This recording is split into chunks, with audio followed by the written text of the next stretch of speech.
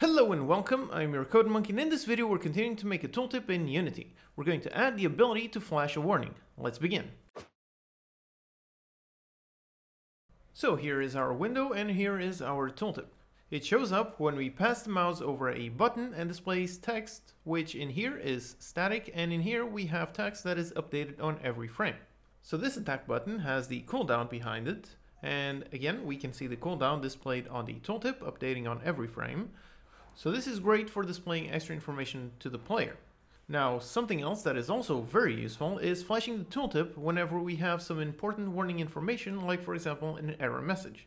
So in this case, we could show a flashing warning when we click on the attack button if the cooldown isn't over yet. Now, there are several ways we can do this. We could modify this class to add that behavior. However, in doing so, we would make this class needlessly complex and cause many issues with having a tooltip and a warning visible at the same time. So what I normally do in my games is have the normal tooltip and then a separate tooltip warning class. This causes some code duplication but keeps our logic nice and simple. So here in our project folder, let's duplicate our tooltip class. And let's call this the tooltip warning. So here we just change the name. And here we also duplicate our transform. This is the tooltip, and then we have the tooltip warning, and drag our newly created class.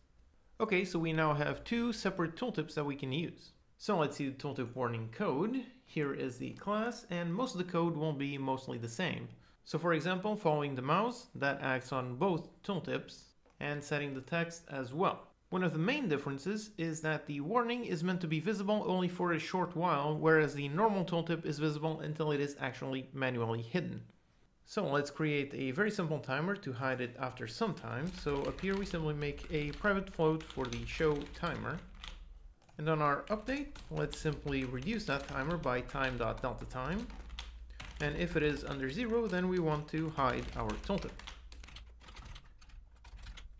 And in our show tooltip function, we're going to have an optional parameter for a float show timer max, and let's default it to 2 seconds.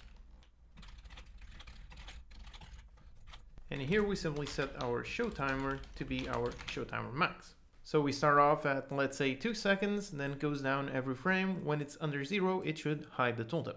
Okay, so it's just a very simple timer, but it should be working. So let's go into our window class.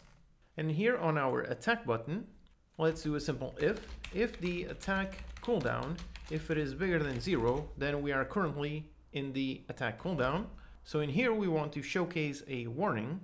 So we go into our tooltip warning class, and we want to show a simple warning saying cannot attack. And if not, then we do the attack, which just sets the attack cooldown. Okay, so let's test. Okay, here it is. The normal tooltip still works perfectly fine. If I click on the attack, the normal one still works. Click again, and yep, there you go. There's the cannot attack warning message. And after a while, the message went away. All right, so the basics for our warning tooltip are working. We have a warning that we can display, and it stays displayed and stays following the mouse just like the normal tooltip and disappears after some time. Now, obviously, since this is meant to be a warning, we want to make it more visible. So let's do a simple flashing animation. So over here on our update, let's create a simple flash. So we need some variables for that. So a float for the flash timer and a int for the flash state. So in here we increase the flash timer by time.deltaTime. Let's also define a float for the flash timer max. And if the flash timer, if it is bigger than the flash timer max, then let's increase the flash state, and then we do a switch on the flash state. So just like that, every time we go past flash timer max, the state will increase. So in here, using odds and evens, we can set a different color to make a very simple animation.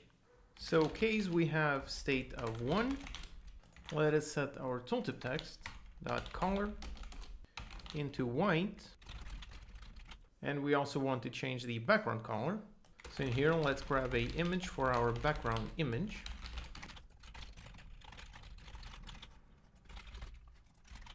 And we set the background to a red color. And in case we have a 2, we do essentially the reverse. We put the background in white and we put the text in red. So just like that, we should have a nice flash. Now again, we don't want it to flash just once, so we can simply add a few more cases. So like this, we should have a nice flash. So now all we need to do is go down into the show tooltip, and here we set our variable. So set the flash timer back to 0 and the flash state also back to 0. Okay, so when we show our tooltip, we set the flash timer and flash state both to 0. Then on every frame, we increase the flash timer by the delta time. If it is above flash timer max, which in this case is set to 30 frames per second. If it is, we increase the flash state, and if it is either 1, 3, or 5, then we show the tooltip using a white color and the background using a red color. If it is a 2 or a 4, then we show the tooltip in red and the background in white. So again, on our window, we have our warning being shown if we click whilst the attack cooldown is still active. So let's see if that is flashing saying cannot attack. Okay, here we are. There's the tooltip working perfectly fine. There's the attack. If I click once, yep, there's a cooldown. Now click again. Yep, there you go. A nice, very visible warning saying we cannot attack because the cooldown is still active. And as you can see, this is great for displaying error messages to the player.